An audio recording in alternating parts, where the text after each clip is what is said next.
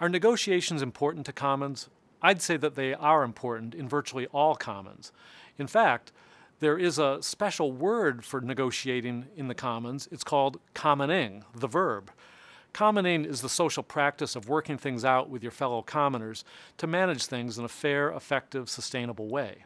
If in a market everyone is trucking and bartering, as Adam Smith famously put it, in a commons everyone's trying to figure out a solution that will bring individual concerns into alignment with group interests. That requires negotiation and time and energy, and conflict and disagreement, and patience and trust. It requires ongoing dialogue to reassess how well the negotiated rules and social practices are working over time. Now, obviously, the nature of negotiations will vary dramatically depending upon the particular commons and the resource that's being managed. We'll get to this in the next video, but for now, let's just note that there are countless types of commons and that no two are exactly alike.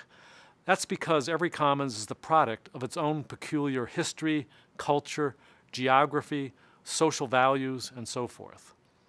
So, in a commons of software code, for example, often open source software, a community of hackers insist upon openness in contributing and testing code. The more talented coders are given greater authority in deciding which code is used and which code is rejected. Everyone in the commons respects the ultimate goal of running code that does what it's supposed to do without bugs. In Wikipedia and other commons, there's an elaborate global governance structure that has evolved to manage more than 90,000 volunteer editors and contributors, all of them working on versions of Wikipedia in several dozen languages.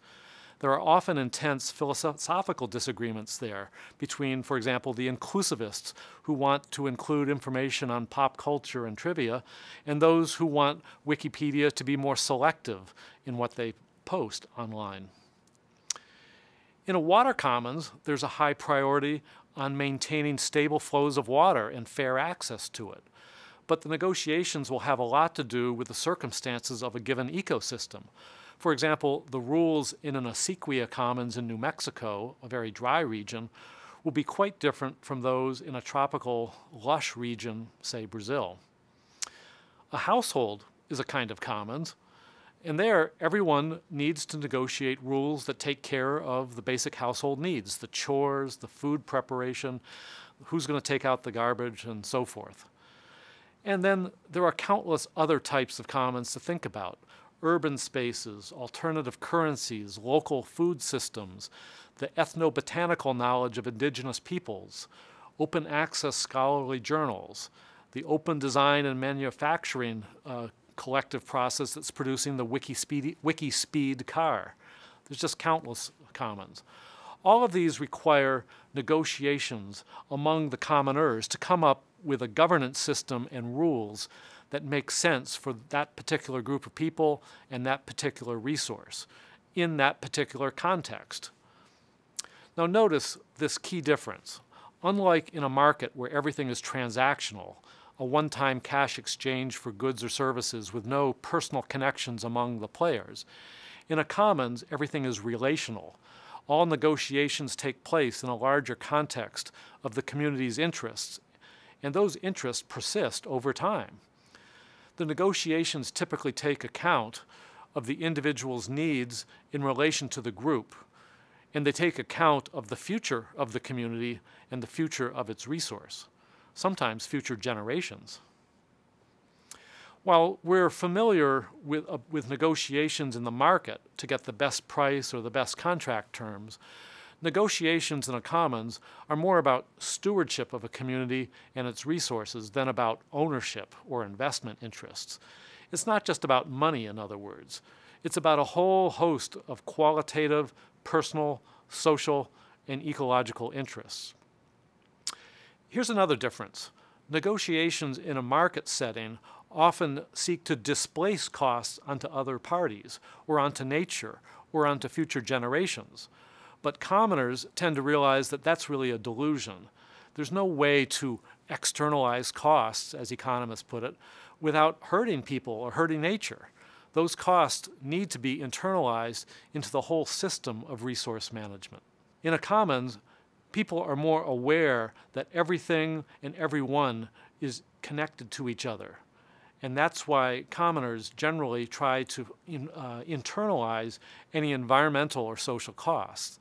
They know that they will likely have to live with whatever costs or harms they create, unlike absentee investors, for example, who simply move on to the next unspoiled territory. Let me just add that commons are not just one big committee meeting or negotiation. There can be many types of governance structures, and governance structures in a commons matter. But the best ones tend not to be representational, but participatory. Commoners need to have a direct say in making the rules, if only because they need to feel that those rules are fair and that they will work hard, and so they'll work hard to enforce the rules and monitor them so that free riders and vandals don't destroy the commons. A successful commons also needs to have transparency so that everyone can see how the rules are made and what those rules are. The rules don't need to be formal and written. Oftentimes they're informal and simply a part of the culture and the social norms of that commons. As all of this suggests, a commons is not so much a legal contract as a social covenant. A commons amounts to a set of committed relationships to shared goals or a set of ideals, and a determination to work things out in ways that are fair, effective, and sustainable. But let me note also that there are all sorts of external factors that affect how well a commons can perform. Government, corporations, politics, public policy, all of these are influential, and I'll talk about them more in a later video.